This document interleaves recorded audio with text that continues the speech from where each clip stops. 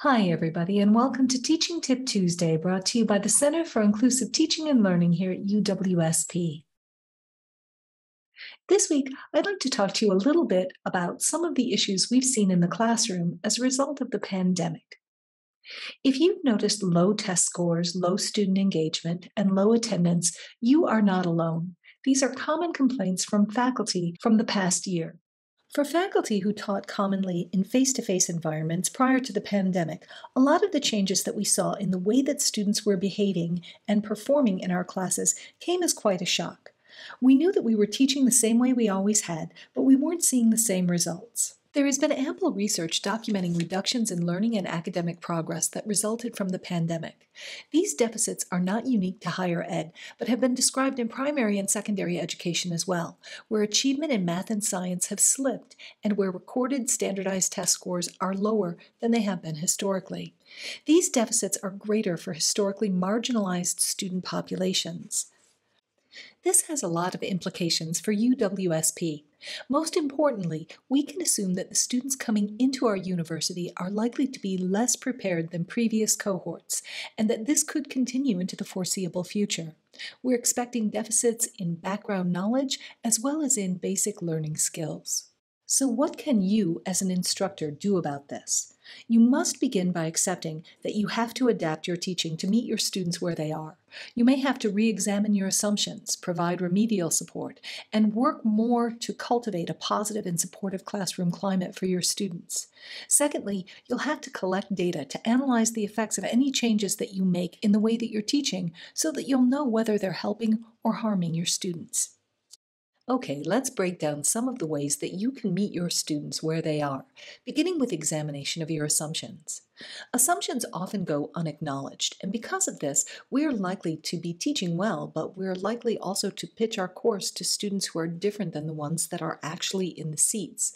So take some time to ask yourselves, why do you think your students are in your class? And are you sure? What background knowledge and skills do you expect your student to have?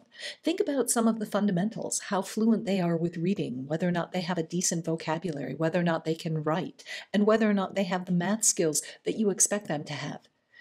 Think about basic study skills like being able to identify key concepts, take notes, whether or not they know study strategies or can cope with academic rigor. And now realize that because of the pandemic, for all of these things, your students are 5 to 6 months behind where they would normally be in their educational process. So it's likely that your assumptions are wrong. Now, what can we do to deal with that? Recognize that because of learning deficits, students need more help than they did before the pandemic. Providing remedial support is essential, but it doesn't need to cut into your teaching time. Remember to keep your academic standards high, but plan ahead to provide support for struggling students. Remember to discuss with your students your expectations for both their learning and their engagement. Students used to the relaxed standards of the pandemic may need help understanding the workload of your course. If you have expectations for students' prior knowledge, please keep them. We shouldn't shift our courses downward. Instead, make the expectation clear to the students and provide appropriate links to both tutoring and potential videos or readings that will provide the remedial support that they need. Help students to prepare for exams by developing their test-taking skills. Break down questions with them so that they can better understand the expectations you have for their depth of knowledge and the types of answers that you're looking for. Remember to model appropriate student study skills when you can, promoting students to actively engage with material in your course rather than passively consuming it. If you don't have time to do this in class, you can include small video clips in Canvas. Remember to cultivate a positive classroom climate. Students are more motivated in classes when they feel valued and respected. You can do this by paying attention to the following details. First, set achievable goals for your students and let them know that you believe in them and their ability to achieve these goals. Be sure to communicate positively with your students. Let them know your expectations. Reach out to them with your concerns about their performance. Use appropriate notification channels to report struggling students so that they can get the guidance they need. Also, be sure to provide students with ample feedback so that they can use that to improve their performance in your class. Show students that you value their input in the course by asking for feedback about what's working and not working. You can use this feedback to identify problematic areas in the course if there are any. It's more likely that responses will be mixed, but sharing those mixed responses with students will help to prevent them from living in their own echo chambers about the difficulty of your course.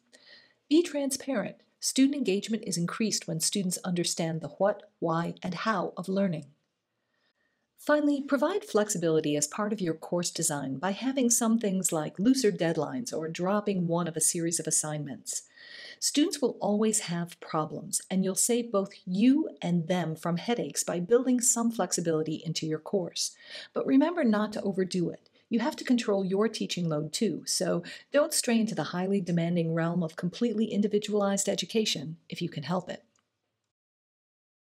Whatever you do in your course, be sure to collect data on how it affects your students. This is the only way you'll be able to know for sure what the effects of your changes are.